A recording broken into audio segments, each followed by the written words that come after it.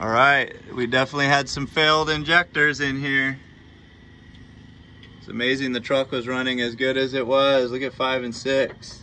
All right, there we go. There she is, head removed. Definitely signs of injectors that were failed or failing. Number 5, all that carbon buildup, and that injector spray pattern. Still cross-hatching on the cylinder wall, so that's good. Let's go look and see how we're jacking up the engine. All right, so we removed the 18mm engine mount bolt right there. I relieved some pressure on it with the jack and the block right here up under the AC compressor mounting point. That's a good hard point for getting that jack in there. And we may have to remove that second motor mount, but I'm gonna try to see if I have enough room to get that oil pan off of there, just like that. Make sure you relieve the pressure on the bolt, which is an 18mm. The engine mount bolt, which is laying right there. Relieve the pressure with the jack, back it off, take it out. Those 2 slots right there in the middle of the screen, there's 2 15mm nuts in there that you need to back off for the transmission cross member, and that'll allow you to also jack the motor up to get the oil pan out. All right, we have the 18mm engine mount bolts removed.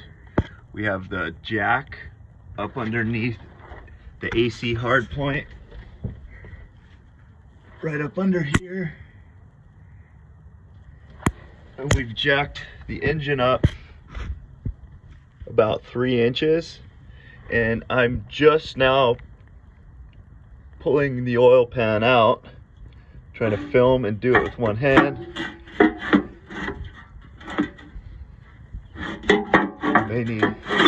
There we go. And that's the first time it's been off since it left the factory. All right, so now we're getting our rod bolts removed. Those are 12mm. They're on fairly tight, so you're gonna need a breaker bar or a bigger wrench or a stout torque wrench to remove those. That one's still installed. We're taking out number 3 here, and what we're gonna do is we're gonna push the piston up through the cylinder bore, and it's a little dark in there, but you can kind of see up in there. You're gonna want to make note of which direction your caps are facing. There's numbers on the inside of that rod right there and the end cap, and those face the driver's side on my truck, so make note of which way your bearing is installed in your rod and which direction these numbers are facing. You also, before you start pushing the rod up, you're gonna wanna cover this crank right in here with a paper towel or something to protect it, so in case if the piston or the rod drops back down, you don't nick the crank or scratch the surface in any way. So piston number 4 was a little sticky. I ended up cutting a piece of wood to fit between the crank journals, and I put the piece of wood right there in that rod end, and I tapped this with the rubber mallet to drive that sticky piston out. If you have pistons that are kind of catching a ridge in your cylinder or just real carbonized rings or piston, this might help you. So there's piston number 4, pretty well carbonized, real dirty because of that cracked injector. I had to use that block of wood between the crank journals and tapped on the bottom side of that rod. But we'll see what she looks like. Pull her out.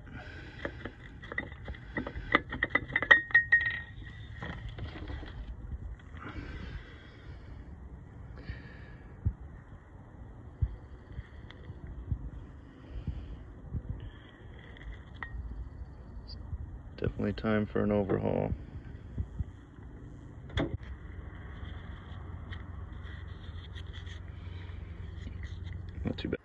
right, here we go. Broken rings on 1, cylinder number 2, 3 is okay, 4 is okay, broken rings on 5, and broken rings on number 6. Here's our new piston mounted on our rod assembly. This is out of my 2004.5 Cummins 5.9. We're in the middle of an in-frame overhaul due to 4 broken rings. In 4 cylinders, we had 4 broken compression rings in multiple pieces. The block looks good, and I will get a shot of that later. So basically, I cleaned everything with parts cleaner really well and lubricated it with Lucas. I like using it as an assembly lube because it sticks to everything, from the piston ring grooves to all of the rod end bores and wrist pin and everything. It works really nice as an assembly lube. So that being said, there seems to be some confusion, people mounting pistons and mounting them backwards and whatnot. So this long side of the piston faces towards the driver's side of the truck. And basically what you're going to want to do is mount your piston so that the front demarcation is obviously lined up with the front of the truck, and that the long side of the piston is facing the intake or the driver's side. So once you've located that and you know which way your piston goes back together, you lubricate everything properly and slide that wrist pin in there. Make sure it's seated up against the other circle clip, and then go ahead and use your snap ring pliers and just seat that circle clip in there. And it's really important that that circle clip seats in that bore, so inspect it carefully. And so once you've done that, now we move on to the rings. So this is a Cummins PAI overhaul kit, and it's very detailed, and they've done a great job in laying out all the information that you need, both on this spec chart here for your compression ring, your scraper, and your oil control ring. So before I did any of this, I measured all of my ring gaps in my cylinder bores, and this kit was incredibly accurate. I didn't have to file one ring, and that saved me a lot of work. And so what I found within 1 or 2 thousandths is that my compression ring, which the quick serve spec lists as 11 to 23 thousandths, my compression rings were all 20 to 22 thousandths, which is right there within spec. Our intermediate ring, we averaged about 44 thousandths, with our recommended ranging being 35 thousandths to 54 thousandths. And then our oil control ring, all at about 20 thousandths. So that made installing the rings a lot easier for us, the consumer. And so next, that process went as follows.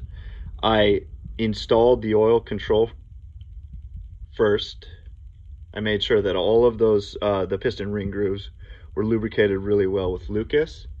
Then we did our intermediate ring, or our scraper ring, making note on all rings of which side was the top marker on each ring.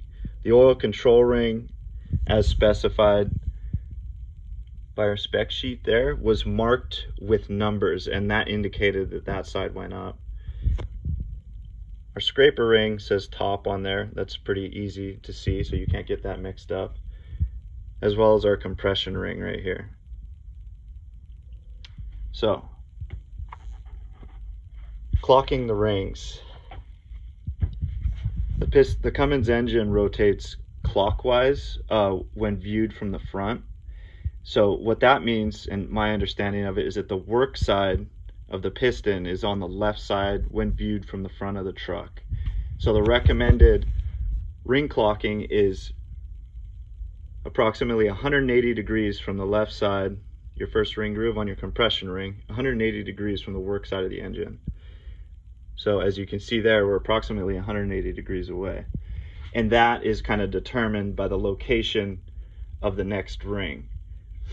So it's recommended that we clock the next ring, the intermediate ring, about 120 degrees away from that. And these rings are sliding around a little bit, but you get the point I'm trying to make. So we're approximately 120 degrees away from that compression ring gap there. And then the oil control ring is going to be located about 120 degrees away from that intermediate ring. And none of them are lining up above the wrist pin bore right here. That's really important as well. So anyways, I know that was a lot of information and I did my best to try to explain some complicated things there. Lastly, I'm installing my ARP rod bolts. I'm just hand threading them in so that they can be ready to go for when I install this piston in the truck with new rod bearings. All right, shoot your cylinder down. Make sure the hone's lubricated. We're gonna go for 5 passes. Don't go below the depth of this hone. Be careful of your piston oiler.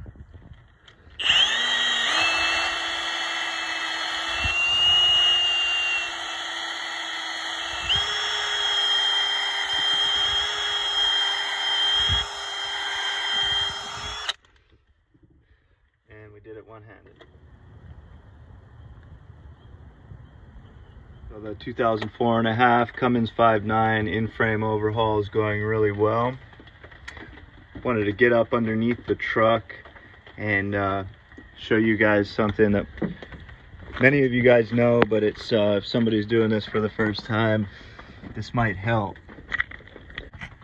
We have cylinder 5 rod up there with the new rod bearing, and I have the piston rings compressed with the piston ring compressor, and I'm slowly guiding that rod down square with this crank journal right here. This is super important, especially with these piston, these squirters up here, these oilers, because the rod has a tendency to slide on the wrist pin back towards the squirter when you hang that piston, when you hang that rod down in there. So basically, you're gonna wanna tap your piston very slowly and very carefully. You shouldn't ever be beating on it like some ham-fisted half-wit trying to get a piston in, especially one of these nice 5.9 blocks, because you can rip that oiler right off there, bend it really badly, and then you're gonna fry that cylinder basically. So be very careful and work smoothly and intelligently when you're putting these together, and you'll be absolutely fine. You know, this beating on, trying to yank on things and slam things together, that ain't gonna fly with an engine like this, especially with the amount of money that you probably haven't invested in it. Just take your time, keep everything oiled, and you know, work smart. But you can see, don't rush this process. You can see kind of how tight that is there, and just carefully tap it in, get up under the truck, check it, and you'll be good to go.